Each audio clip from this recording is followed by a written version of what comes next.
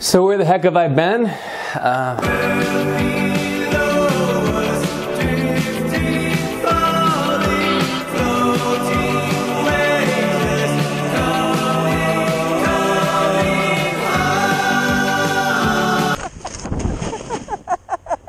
I wanted to try it. I always wanted to try it. So I said, the hell with it, and went out and outfitted myself, and I've been on the hill pretty steadily for the last month and a half. All right, let me just get to the questions first of all. Yes, we're absolutely going to talk about the FX Crown in comparison to the FX Royale, but the biggest, grandest, most assertive question I've gotten is, what happened to the spearfishing videos? I would very much like to sit down, have a beer with you, and tell you the full story of that. YouTube has become a complicated place.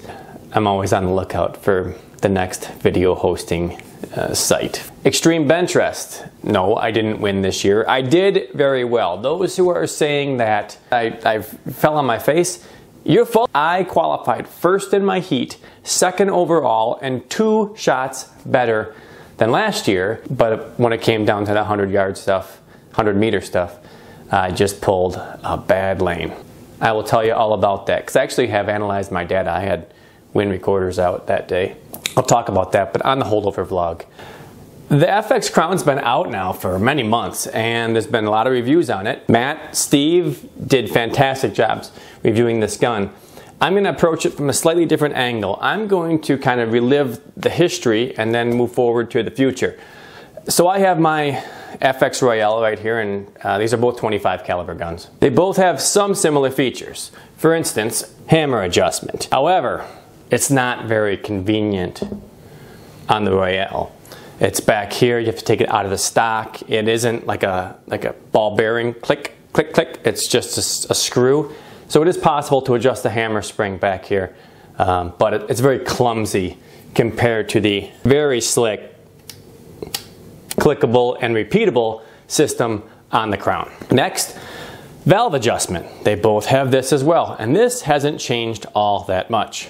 On the Royale, it was right here. On the Crown, it's in the same position. The difference is the Crown is, again, a meatier, easier to grip knob, and it clicks a little better. The big thing the Crown did was implement the regulator adjustment. And if you're thinking about buying this gun, you know the ramifications of being able to adjust the regulated pressure of your pre-charged pneumatic gun. And if you don't know it, I've already made a video on the holdover vlog, and I'll put a link in the description. So the weight is sizably different.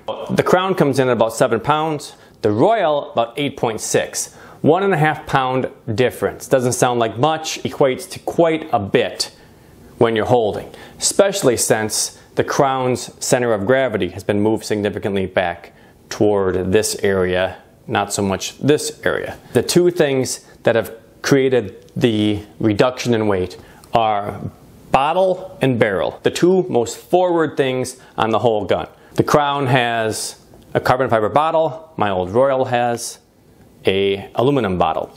480cc, 500cc. This one weighs about 0.8 pounds, and this one weighs about 1.4, 1.5 pounds. Now, of course, the Royale's been available with the carbon bottle now for over a year, maybe 2 years. I'm just trying to relay the old school versus the new school.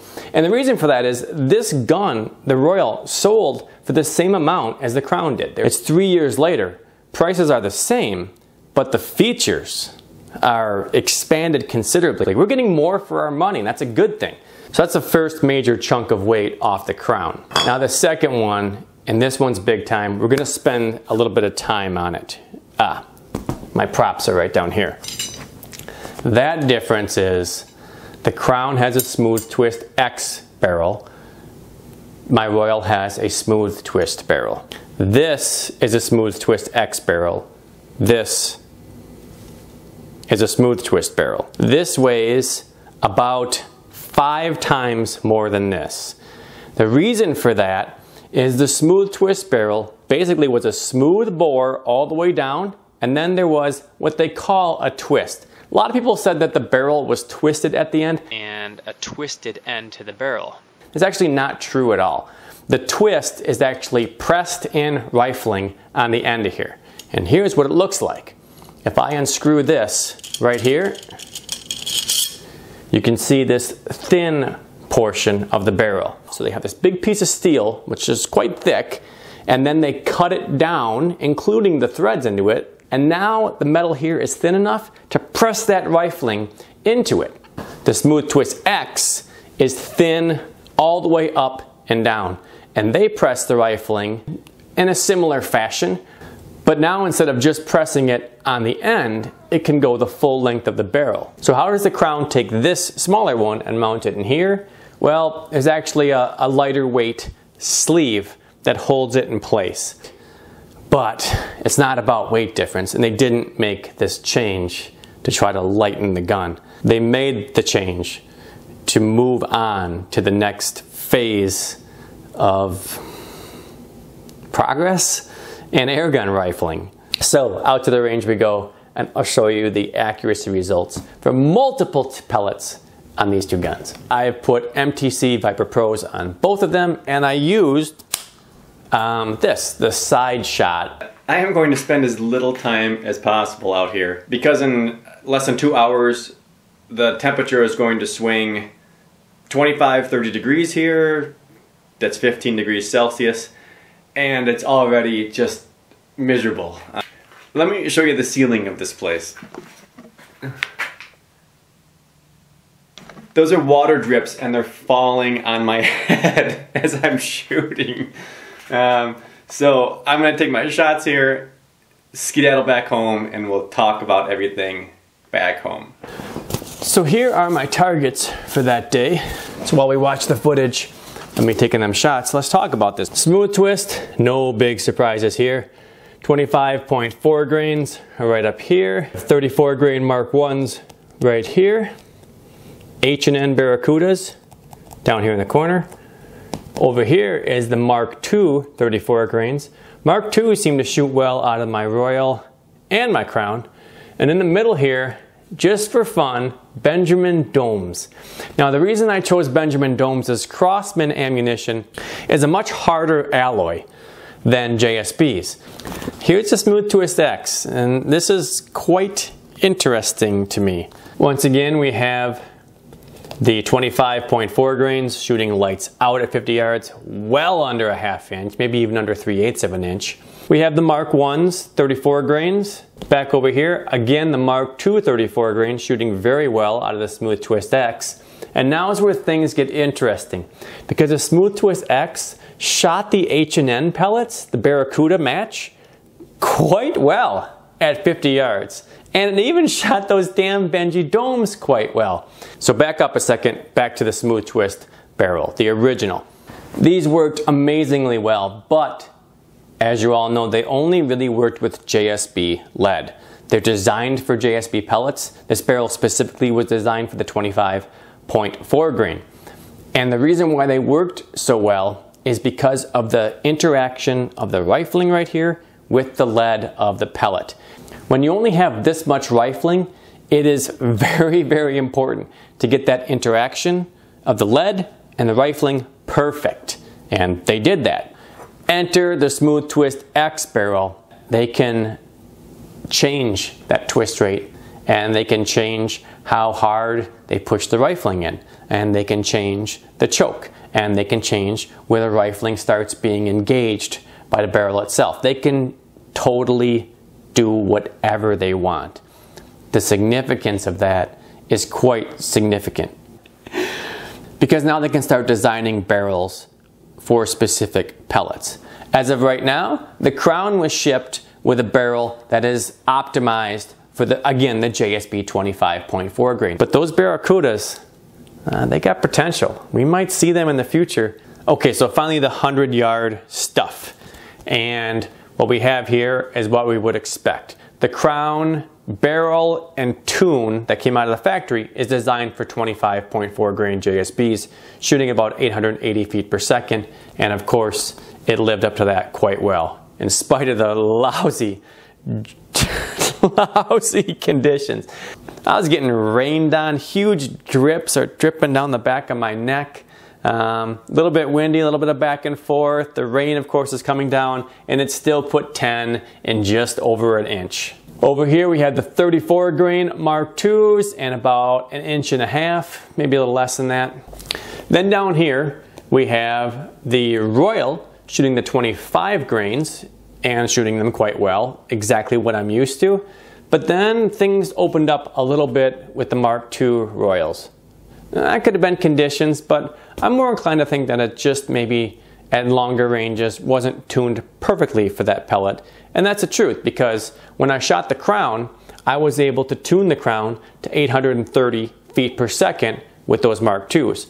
The Royale, I just shot it whatever it was at, which meant probably about 790 feet per second. Getting that speed, that interaction perfect between the barrel and the ammunition, so important. It can't be understated. Overstated. Can't be overstated. Chrony data showed no massive improvement for the Crown. Both guns are putting out over 100 shots with a 25.4 grain. I had the Crown tuned just a little bit slower than the Royale. They both got about 108, 110 shots. The Royals had a little more power, but the Royale also has a bottle that is 20 cc's bigger than the carbon fiber bottle. So I think it was actually a wash. Now, as you can see, both guns are in black laminate. I go back and forth as to which stock I actually like better. This one has, probably more dynamic coloring. This one more subtle. It's all personal choice. This one does, however, have, of course, the adjustable cheek rest, as well as a butt plate that can slide up and down just like the Royale, but it can also kind of go back and forth on your shoulder too. Not kind of, actually, go back. The Crown also uses a larger magazine, and it actually works quite well because the Crown breech, this spot right here, is angled. That bigger magazine can kind of fit in off to the side. You can actually use even medium rings and still get that in there. The triggers in the two guns, they're both honestly identical. They butt up to the second stage and break in the same way. And of course they're adjustable if you want to tinker with it. I never do. They come from the factory perfect for the way I shoot. What is different is the cocking levers. Now the cocking lever on the Royale is longer than the cocking lever on the Crown. The Crown uses the same lever that the Impact used. Now this is a double-edged sword, because some people have said that the cocking is actually smoother on the Royale. And the reason for that is you have actually more leverage. Whereas the Crown utilizes the shorter one, and while you do have to pull a smidge harder, you maintain a better shooting position in between shots. So I suspect they shortened the cocking lever because they thought that the trade-off, keeping your hand in a more ergonomic position, was better than making it ultra easy to pull. And I agree with that. When shooting the Crown, you can just do this, but when shooting the Royale, you have to it kind of swings around. It's a wider circle to cock it. So for me, the upgrade was an improvement. Now let's get on to one thing that I'm kind of torn about. The looks of this shroud, so much better than this shroud. When it comes to sound dampening, they're both equal. But to get that sound dampening out of the Crown, you have to extend the telescopic shroud. Now that makes things quiet as hell. It locks in position. It works perfectly. But I still don't think that I like it. I don't want to see any of this damn barrel. I want a nice, continuous shroud from A to B. This I didn't like. This I don't like. I know this is breaking the heart of the owner of FX Airguns right now because he's so proud of this. I would like FX to make a version of this without the telescopic shroud. And the .22 caliber has a non-telescopic shroud, and it looks so good. So good. So why haven't I been shooting the Crown as much as the Impact? Well, the answer is quite simple on that. I like my Impact, like the way it feels better. I've shot so many shots with that gun that it is an extension of my arm. Right now, I honestly think that my Impact 25 caliber with the original smooth twist barrel is still my most accurate gun, but I do not foresee it staying that way for very much longer. They have just scratched the surface on what this technology can do. And I think in the next 2 to 3 years, we're going to be taking some big steps forward. And I'm going to be following suit with the gun I choose for hunting, filming, and competition. That was a lot, and arguably the most comprehensive, overly comprehensive gun review I've ever done. I hope you found it informational and maybe entertaining, maybe. I promise I'll get back out hunting and filming when I have mastered YouTube's new policies. All right, I think that's all I had to say. That's it from Wisconsin, USA. See you later, guys. That's quite enough of that. I don't like hanging out in this weather unless I have a chance of killing something.